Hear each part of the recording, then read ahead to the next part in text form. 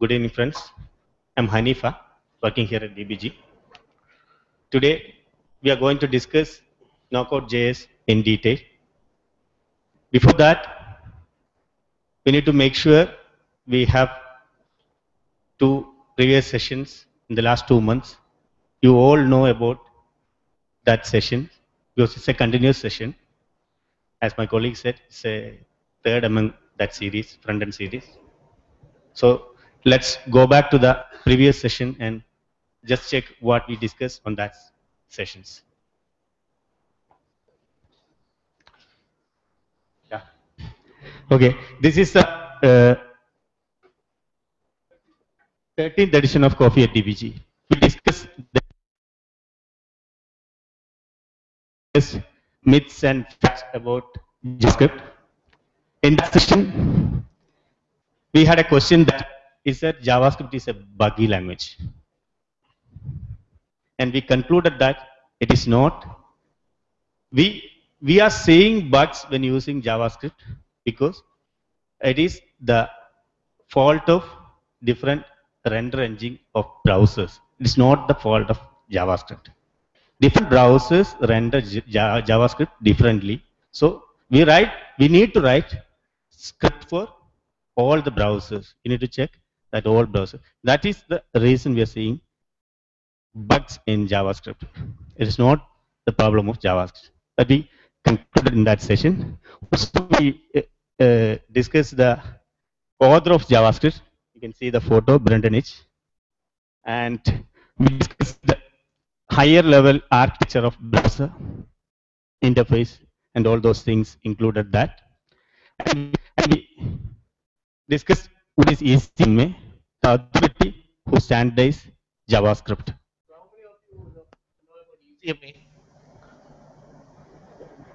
ECMA? Yeah, ECMA script. Actually, the JavaScript that we use right now is based on ECMA script. ECMA script is a standard that is followed by JavaScript, JScript, and ActionScript. And for the new guys over there, that is on that day what we were discussing, like how Brendan Hitch came up with a script, and it was called Mocha initially, and then it was named as LiveScript, and he was working in Netscape Navigator. And at that time, Netscape showed up, and IE and Netscape were the major competitors, and IE came up with JScript, but these were not working across browsers. So later, these guys went to ECMA to standardize the JavaScript across all the browsers, and that is how the ECMA script came into existence. So that was something that we discussed on that day. Again. Okay. And we discussed about different JavaScript engines. As you can see, SpiderMonkey, V8, Chakra, and also render engines, browser render engines. And we discussed the process of rendering JavaScript in the browser. You can see a process here, yeah. HTML and render tree, and layout, then painting. So I just want to make sure that you are also aware of this, that is for the newcomers. Do you know the basic browser architecture, high-level architecture, and what actually it has? So that is, we talk about JavaScript engines, rendering engines, browser engine, etc. in the first session. So okay. It is like that is a browser has a user interface that we see in front, and whatever we type in, it is passed to the browser engine, and browser engine pass it to the rendering engine. So the whatever HTML, JavaScript, CSS, etc. pass to the rendering engine, and rendering engine, how it works is like it passes the HTML. So rendering engine gets a HTML and all the DOM elements are there. For example, div, bigger div, small div, etc., span, etc. All these DOM elements are rendered first, and it creates a rendering tree with all the DOM elements according to its hierarchy. Then it uses the CSS and it takes the dimension and makes sure that it is as per that dimension. Then it starts painting. So that is how the rendering engine works. And then there is a networking component for a browser that handles all the HTTP requests and stuff like that. Then a JavaScript interpreter or a JavaScript engine That is the part which handle all the JavaScript parsing or JavaScript rendering. And there are different JavaScript engine for different browsers. For example, for Mozilla, it is SpiderMonkey, Chrome, V8, Squirrelfish for Safari, and Chakra for IE. So these guys use ECMI standards to process this JavaScript. And there will be bugs because each browser has different DOM manipulation APIs. And these JavaScript libraries, these JavaScript engine talk with these DOM libraries. And if that API is buggy, it won't work perfectly on that browser. So that is the reason why we feel as if JavaScript is a buggy language and it is not consistent across different browsers, but it is a standard language, and that is something that we discussed on that day. Okay, and we discussed object-oriented programming practice in JavaScript. On the same day, we discussed that too, and we had a live code demo on Mr. Suresh. He's not here. He has taken the session. And that session was the basement for this series. And the next session, this is the last session we have covered for the front-end series. And here we discuss about different JavaScript libraries, using JavaScript libraries. And do we really know the difference? Or I can ask a question. Can we compare Request.js and jQuery? Is that comparable? We conclude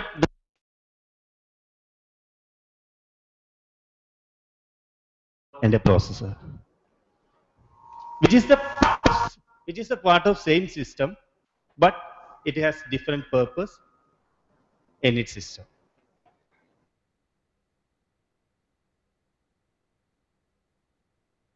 In the category base DOM library, but Request.js is a module order. We have different purpose using different libraries. So we categorize that like this: base DOM libraries. As I said, jQuery or Web.js are one of the examples. And full stack are in that category. And this widget toolkits, this jQuery UI is one of the example in that section. And graphics libraries we discuss like JS. There's something graphics we want to implement in the front side. Then we use that type of libraries. Modules I already said. JS something we need to load as upon the dependency. So, we need.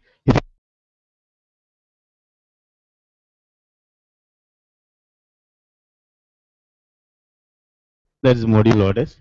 Then package managers and Bittool. In the package managers, we have example board.js, etc. These will be discussed, and later we compare 4 major JavaScript frameworks: Backbone, Ember, Knockout, and Angular.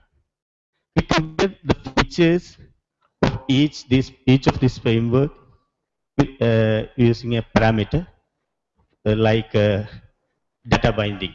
How much each framework support data binding? Okay. So at first, initially, that is after discussing about JavaScript, that is the evolution of JavaScript. Then we discussed about that is how to code on object-oriented JavaScript. Then we came to the session where we are seeing a lot of JavaScript libraries in the online, but seeing that that is we are getting always confused that where exactly to use these libraries. So we decided that okay, let's see how we can categorize into different sections or different types of libraries and identify and use it for a particular purpose. For example, base DOM libraries, those are the library for jQuery is an example for a base DOM libraries that provides first level of abstraction above the native JavaScript. And next one is like widget or UI toolkits. It belongs to a separate session. Widgets are something that serves for a particular purpose. So you know why we are using jQuery. But for building a calendar or a calendar, we use a calendar widget, which is a ready to use type of stuff. So those type of widgets are called UA widgets or toolkits. So a toolkit is something that contains multiple widgets. For example, with some of the examples in jQuery UA, UI autocomplete or UI. autocomplete is there, calendar is there, just like that. Then we talked about module loaders, build tools, etc. And we came across the web app libraries or MV star frameworks, or what we call as JavaScript frameworks. And we compared the Backbone JS, Ember, Knockout, and Angular just because they are the most popular ones. And we went through a short history on who is behind Ember. So the guy who is doing the jQuery itself is behind the Ember, and Angular JS is from Google. So Knockout is it was done by an employee of Microsoft, but it is not a Microsoft project. So that type of comparison. Then we went through specific features. For example, data binding, which all are the frameworks that support data binding, and then routing, dependency tracking, routing, etc. In each features, we compared these frameworks and we rated them. We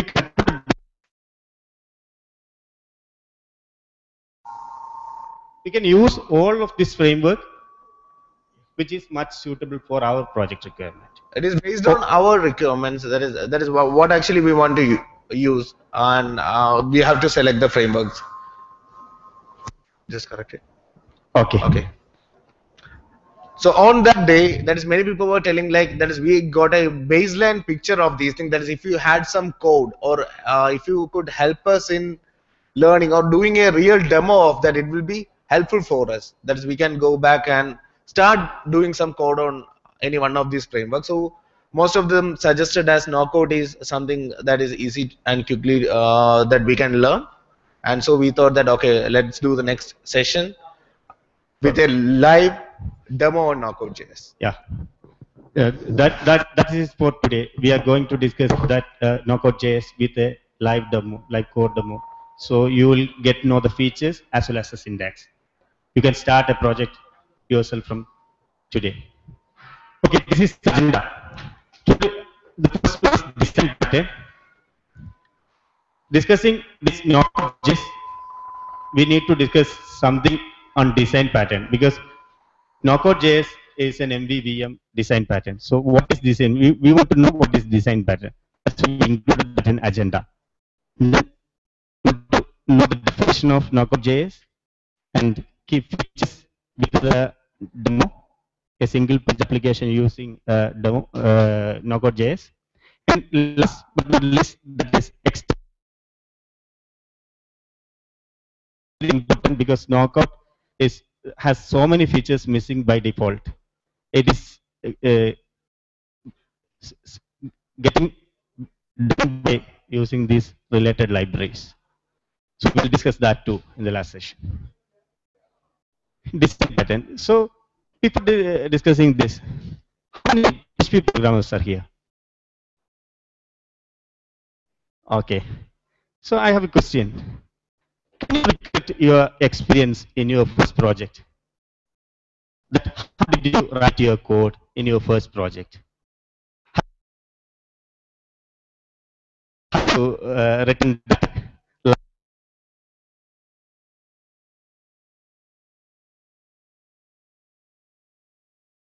I have a project that I have different HTML pages.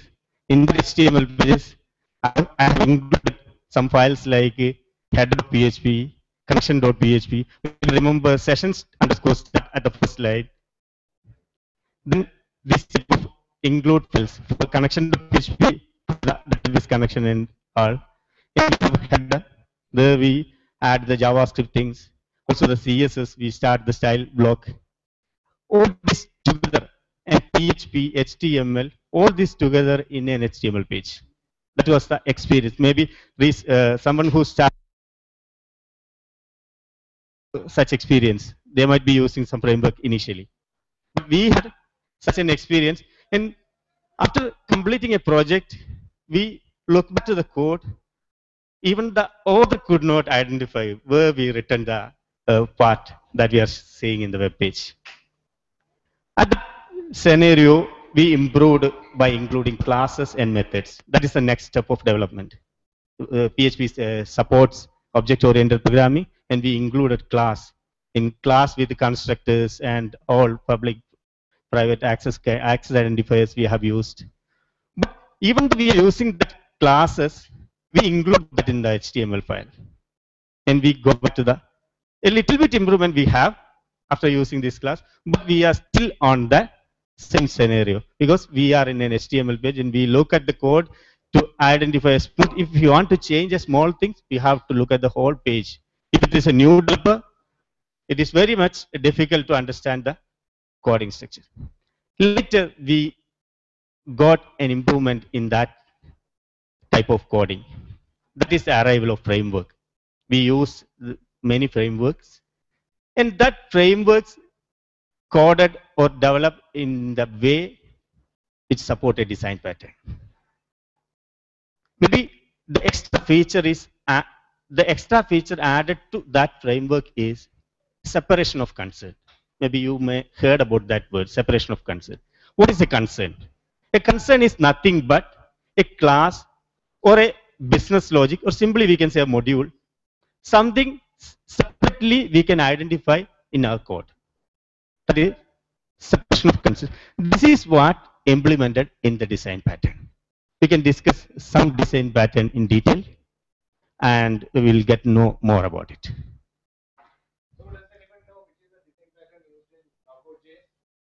I already said MVVM. Yeah. This is MVC. Maybe familiar with MVC than MVVM. MVC, if you are using Zen framework, Zen 2, it is a lovely Zen MVC framework. So, going to this structure, let's check how a web page works. When we are browsing from a web page, suppose we are using a contact page, contact us page, and we have different text boxes and a submit button. We type our name and email ID and some description and click submit button. It goes to the server. Some way it goes to the server, and on the server, from the file, it checks the business logic of the project. Maybe they will send us a mail, or maybe the content has been saved to database, or maybe saved to any file, etc. That works upon the business logic of that website, and we'll get a return message that your contact message has been sent, or your contact message has been saved. Like in that, we need to find that MVC structure. So there are different blocks works in that scenario because we are seeing a web page, text box, button. That is what we called view. The user, what the user sees in front of him, that is view. And what is model? It is the part that processes our request from server side and do the business logic and data access operations. That is what the model. And controller is a middleman between this and view. Handle the request from view and serve that to the corresponding model and return the message, receive the message from model and return back to the view. This is the scenario working in MVC. We have, I think this is clear. We are all familiar with this. And MVVM. From the letter itself, it is MVVM. We don't have 4 blocks in this session. We have only 3, but it represents in 4 letters: model, view, and view model. View model is 1 block. As we said in the MVC, the controller replaced with the view model, but it is 2 different. From this picture itself, you can understand what is the view model. Maybe model is same as we discussed in the previous MVC structure that handles the business logic and data manipulation for the server, not for the UI. And UI is what we see in front of our browser, in front of our machine. That is what UI view. And view model support view to maintain the state. Maybe I can explain a little bit more clear. That is, if you have a web page with a text box and an add button, and below that we have a grid to show the list of the added item. I first written my name and add. That is listed first. When we are changing this UI state, that can be noted by the browser, the JavaScript. This listing can be done with the support of some JavaScript code. This can be written in view model. Simply, we can say that. We need to get some support from the JavaScript to show an instant message in our web page. That can be achieved by using this view model. Is that clear? It is nothing but a JavaScript class. We are saying class, but it is a function. In JavaScript, you know, we don't have any class. So JavaScript function we written in a file to support view for the DOM manipulation. That is what view model. We have a detailed single page application where we get more clear about this view model because we have a view model in that application. So you will get more clear about that. Yeah. This image may help you to understand a little bit more because here you can see the supporting JavaScript. That is a JSON data. That may be an XML or an array that coming from the database or data source view that we are seeing right now. MVVM. There are many other design patterns like MVP, maybe MVW or MVR that we heard about. We can, put some examples. I remember that. We have different examples. In JavaScript, we can say backbone or Ember is an MVC. Is following MVC architecture, but not like our server-side programming like in Zend or other Laravel or something like that. It is just following MVC architecture. For MVVM, we have different examples. One is Knockout, and Angular is also now more like a MVVM. Maybe in the later news that Angular is just like MVW, model view, whatever. They are proposed in that design. Angular, we can use MVW pattern. And for MVP, we have Riot.js, that is another JavaScript library, which is in MVP. And for MVVM, Knockout, we have an example. Yeah. The next is this is our topic today, Knockout.js.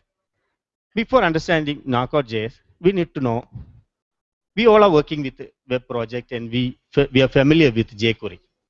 What is jQuery doing in our project? What is the role of jQuery? Or what is the benefit of using jQuery? Can anyone tell?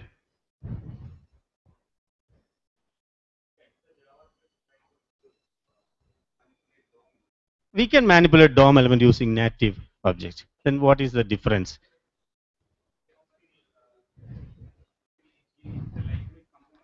Yeah, it is helping us to do that in an easy manner.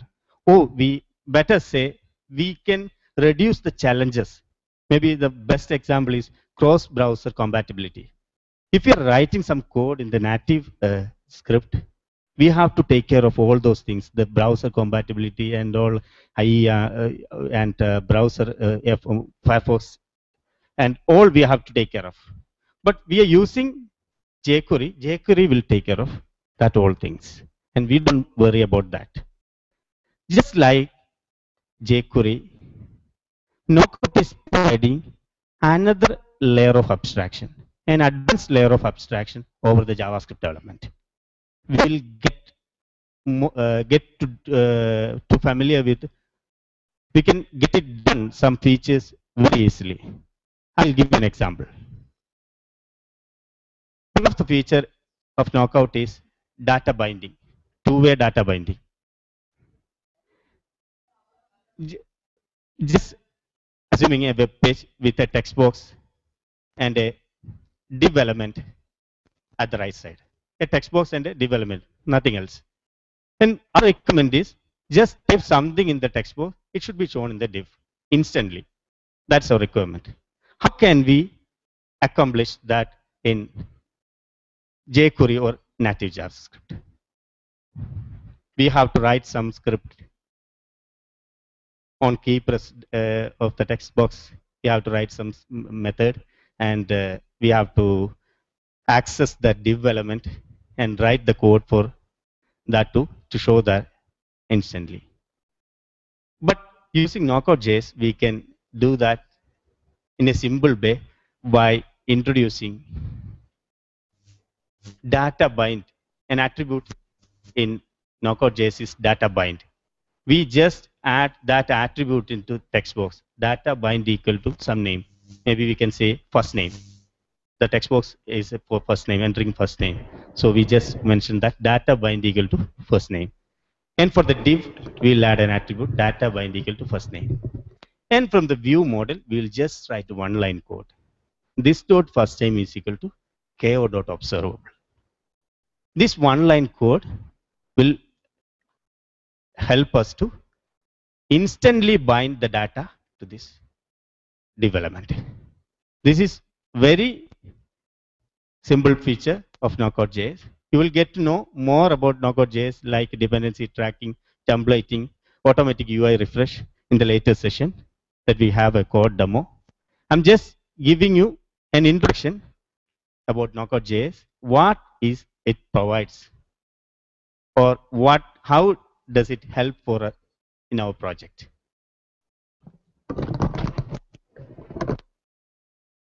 This is Steve Sanderson, who was the author of Knockout.js. He was, as we already Dibu told, is a Microsoft employee. And you have the Git repo and the details of this framework here. These key features, I already discussed this one.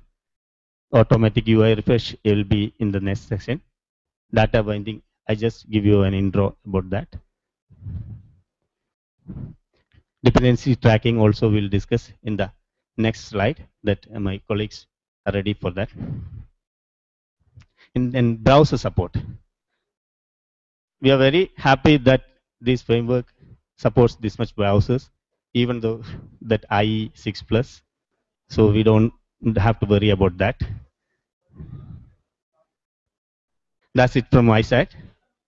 And if you have any question related to this, please ask.